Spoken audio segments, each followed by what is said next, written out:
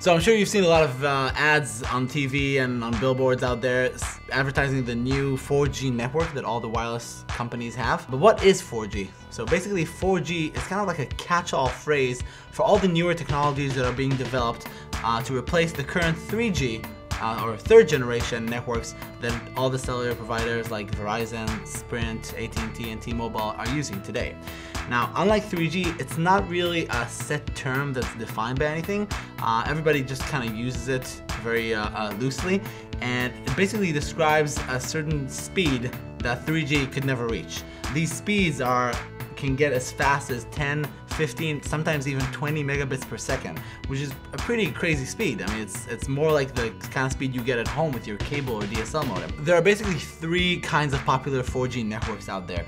LTE, HPSA+, and Ymax.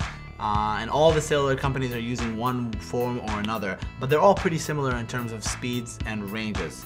The nice thing about 4G is that it really enables you to do things that you really couldn't do before with 3G. Stuff like streaming live video off the internet or talking with somebody on Skype was never really possible using 3G because the bandwidth was just not there.